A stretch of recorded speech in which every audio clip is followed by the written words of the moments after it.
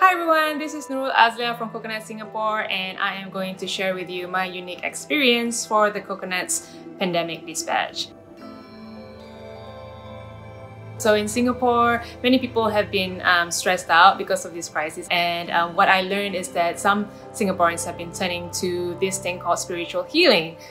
I will use the essential oil over her third eye to make sure that it helps to balance her chakras. So Reiki healing is one of the things that Jenny Tan does. The theory is that they can harness energy around them and use it to send healing to a person. She would lay her hands on practically throughout my body, like starting from my head all the way to my toes. The energy itself recognizes whether the person needs more energy at certain areas in her body.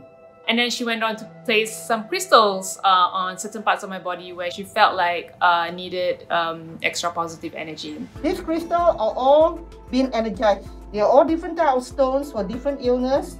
And this girl seems to have problem of the stomach. She could sense that I had like digestion issues, which I do, but I don't really talk about it. But she was able to sense that. Another stone, which we call it the rose quartz, for all the blockages at the heart pain, being hurt, backstabbing.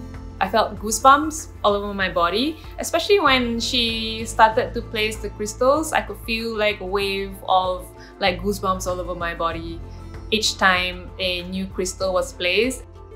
If I'm balancing it with the pendulum, if it's balanced, it will stop by itself very quickly. After that whole session, I felt great actually.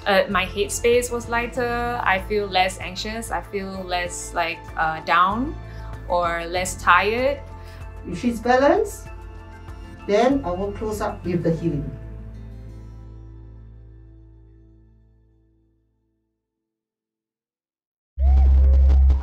Coconuts TV.